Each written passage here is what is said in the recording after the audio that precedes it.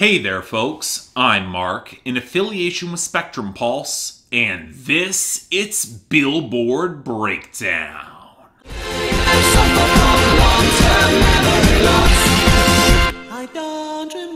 This was one of those weeks where I was predicting the big album bomb for Top by YoungBoy Never Broke Again, and yet if you dig into the details, especially in comparison to how much havoc he's wreaked before, this almost seemed like a bit of an ordinary week for the Hot 100. Now, for me, that just means he's just actually out of my album bomb contention rules, so I'll be covering all of his new songs, but otherwise, this week seemed kind of normal, at least on the surface when it came to a lot of chart behavior. Now, not saying it wasn't interesting, so please stick around for that. And for all of that, you want to look at our top 10, where for another week, WAP by Cardi B featuring Megan Thee Stallion holds that number 1. This should not be all that surprising. It is crushing streaming and YouTube, the sales are strong, and it's on a real radio run, but it does face some real competition coming from Dynamite by BTS at number 2, which is utterly dominant on sales to an frankly bewildering degree, but it's also fallen back considerably on streaming even as the radio's trying to keep up. This is one of those cases where when the sales collapse, this is going to fall back pretty fast, because it doesn't seem to have much consistent traction in other channels, whereas Laugh Now Cry Later by Drake featuring Lil Durk at number 3, it's another streaming monster for some reason, even if the sales suck. And hell, it's even got even more radio traction. Then we got Rockstar by DaBaby featuring Roddy Ricch holding steady at number 4. It's now very much in free fall, and frankly the only reason it held its spots because Blinding Lights by The Weeknd is falling just as fast at number 5, although holding a little bit more sales support to compensate for some worse streaming. Should also be noted that The Weeknd also broke a record with the most number of weeks a song has been in the top 5 with 28 weeks. That's kind of impressive. And the song's still great. Then we have Mood by 24kGoldn and Ian Dior at number 6. Again, I think it's just a matter of time and margins before this hits the top 5 proper, because while sales are slowing down, the radio isn't, and the streaming is rock solid right now. Something you can't really say about Watermelon Sugar by Harry Styles at number 7, which is also losing everywhere, but especially on sales. Now, this might provide an opening for Savage Love by Josh685 and Jason Derulo, up now to number 8, which is what I would say if the radio hadn't slowed down and the sales and streaming just lost considerable momentum. Great timing there. Then picking up to number 9, we got Before You Go by Lewis Capaldi, pretty much just on radio dominance as the sales are bleeding hard, and this never had a lot of streaming to begin with. And at number 10, we got What's Poppin' by Jack Harlow and Crew, which is very much on its way out, despite a slightly better week on YouTube, we'll give it that. Then we had our losers and our dropouts, and if you take a look at the latter category, it's easy to see how the whole album bomb we did have something of an impact. Deathbed by Powfu and Bia Badoobie is gone, as is Intentions by Justin Bieber featuring Quavo, and Party Girl by Stay Solid Rocky, all having clinched their year-end list spots, along with cuts like After Party by Don Toliver, Why We Drink by Justin Moore, and Need It by Migos featuring YoungBoy Never Broke Again that, well, didn't get their spots. But on the flip side, we didn't have much in the way of losers here. Off the debut, Relation by Sek, Rosalia, Daddy Yankee, J Balvin, and Farruko fell down to 75, and Hit Different by SZA featuring Ty Dolla $ign went to 77, and off the return, Do It by Chloe and Holly went down to 86. Then outside of Ice Cream by Blackpink and Selena Gomez continuing to collapse down to 61, just been a total non-starter there, we had Let's Link by Wooheem fading down to 96, The Bigger Picture by Lil Baby continuing to slide down to 71, and Nobody's Love by Maroon 5. Wait, what? This is a Maroon 5 song. You'd think it would have stuck around long enough for all of us to know and hate it by now. But it turns out it's actually in free fall on the radio, and if even they are starting to get sick of Maroon 5, that could be very telling, because this is losing early. Now, interestingly, our returns and gains are a little bit more broad here, because sure, you would all expect All In by YoungBoy Never Broke Again back at 67, but What You Know About Love and Got It On Me Me by Pop Smoke back at 83 and 100, respectively, that did surprise me a bit. Along with Three-Headed Goat by Lil Durk, Lil Baby, and Polo G at 97, because this song will just never die. Now, I will say I can't say I'm all that thrilled about a lot of our gains here. Outside of the expected boost for KC Talk by YoungBoy Never Broke Again at 50, the majority of these either kinda suck or really suck. I mean, I'm not gonna complain all that much about Lemonade by Internet Money, Gunna, Don Toliver, and Nav at 22, or More Than My Hometown by Morgan Wallen at 39, because I can tell some people really like these. I get the appeal, but ILY by Surf Mesa and Emily up to 49, when it's just such a nothing of a song? Then sure, we had You Broke Me First by Tate McRae getting a surprising push to 69, but that's not as bad as Happy Anywhere by Blake Shelton featuring Gwen Stefani at 66, or Said Some by Moneybagg Yo at 60, or Bang by AJR at 41. Seriously, that last one has both more radio and sales than anyone should ever want to admit, and if they ever figure out streaming, because a song this white bread is just not going to move there, we could all be in real big trouble, because we do not need AJR to have more hits. But in any case, we do have new arrivals, and a lot of YoungBoy Never Broke Again to get through, so let's get things started with number 98, Dirty Stick by YoungBoy Never Broke Again. Soon as I walk in, want you for the month, I'm gonna let it spark in. I pull up with a top down, with a daily stick and some shit to distribute. Okay, the big concern I had before this YoungBoy album was sloppiness. I expected some offbeat flows and wonky vocals, but when you have production that is this developed with the piano, the bells, the organ stings, the lumpy groove, and the sharper trap percussion, where it sounds a lot more staccato and busy, the last thing you want is to sound like you're really struggling to ride any sort of beat at all. No mincing words here, it's a real mess. And while it's probably intentional to ramp up his aggro gunplay and his rage, this just doesn't have any super raw intensity or darkness so much as it just feels overmixed and clumsy, not helped by how he threatens the families of people that he's trying to kill, and it feels like an awkward and maybe even desperate stretch. And it's not even saying his rhyme scheme is bad, more of it connects than it doesn't, much to my surprise. But when your rhythm feels this disjointed and you can't find the pocket in the beat, it makes for a really clunky, not all that good song. Next, number 95, You Got It by VEDO. You got it, you got it, oh yeah, yeah, yeah. Yeah, you my little baby, I'm gon' make it known. Let that nigga hate, girl, what is he gon' do? The first thing I was hearing about this guy is that he was trying to imitate Chris Brown in a smoother, wiry R&B lane. And yet, while I hear some similarities in his vocal timbre, I think VEDO's influences are a fair bit closer to modern Usher, with a little bit more auto-tune and a little less organic swagger, especially as the fidelity of his vocal pickup seems to decay a little bit by the outro. But I do mean most of that as a compliment, because this brand of wiry trap R&B with some nice twinkling melody, it's a good compliment for his delivery, and I don't think the content's all that bad either. It's a pickup jam, but it's at least kind of aware that this girl is a little bit jaded on relationships, that she wants to focus more on herself to repair things, and if she wants a guy who can be the provider or maybe a little more professional and understanding, for lack of better words, he can be that. But ultimately the song is more about empowering her. And yeah, normally songs like this can creep towards condescension. I'm not gonna forget Neo's Miss Independent anytime soon. But this is a little bit more tasteful and thus lands a little bit better. So yeah, I guess this guy might join Danielle Bradbury and Cassidy Pope as acts from The Voice who have actually seen some traction outside of the immediate sphere of the show. And surprisingly, his mentor was Usher on that show, so alright, I'm curious to hear more.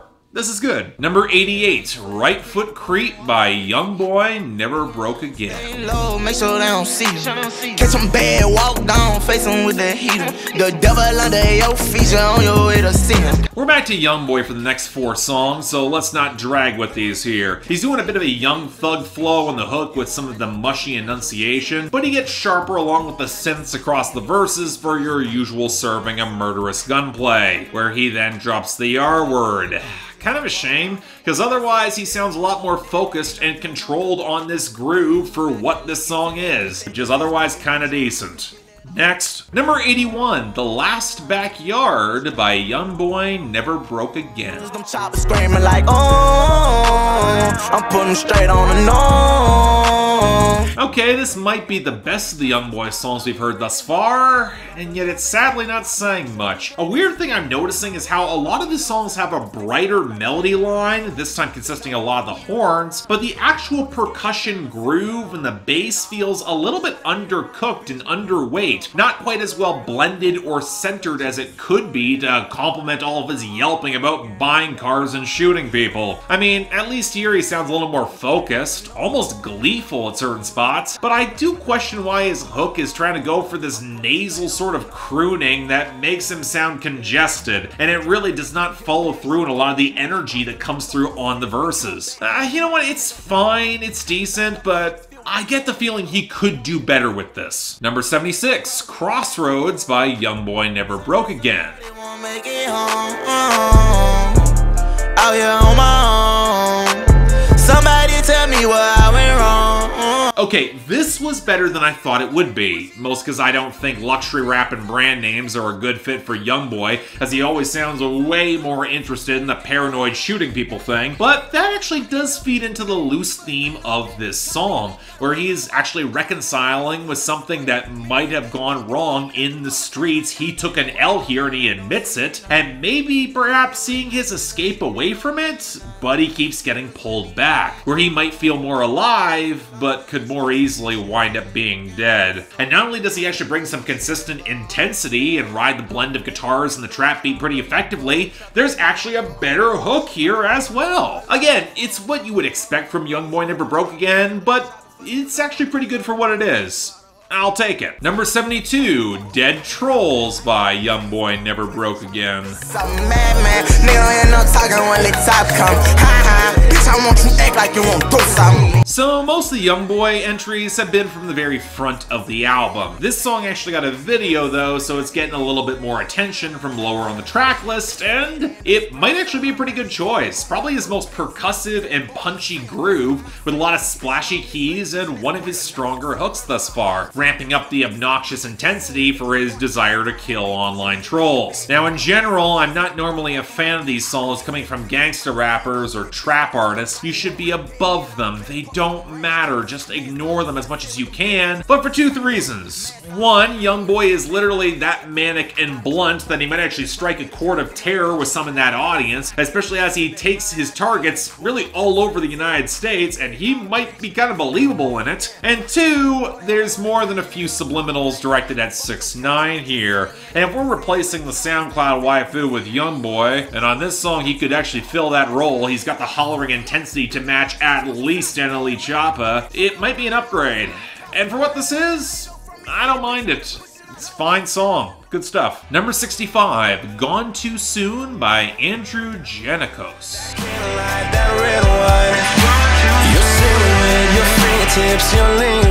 Okay, I didn't intend for the voice to be referenced twice in this episode, but here we are. An independent breakthrough single from Andrew Jannakos, who was on the show just over a year ago and ran up the sales charts with this song. And folks, this might have been why it's a good idea to put Sam Hunt and his ilk out of their misery sooner rather than later, because Andrew Jannakos is so obviously hoping to hop on that trend from the blocky trap percussion, the snap beat, the forced rollick throughout the twangy guitars, some seriously questionable vocal blending, and the pseudo-rap delivery that has me question, why is he not trying to sing more? Wasn't that your strength coming from the voice? Why are you doing this? Now, to his credit, Andrew Jannakos is not as punchable as Sam Hunt. I get the sentiment of a love song and a long-distance relationship where they're at least kind of trying to make it work, but he does want to be closer longer term, and he thinks she does too. A lot of us have been there.